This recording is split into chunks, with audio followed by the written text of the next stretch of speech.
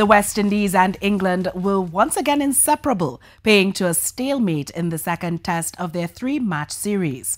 England resumed on 40 without loss and holding a 136-run lead over the Windies.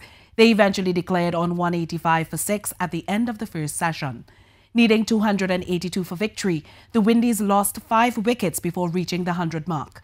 Kraigg Brathwaite trudged to 56 off 184 balls and saw the day's wickets out alongside Joshua Da Silva, who hit 30. Jermaine Blackwood contributed 27 as the Windies made 135 for 5 off 65 overs.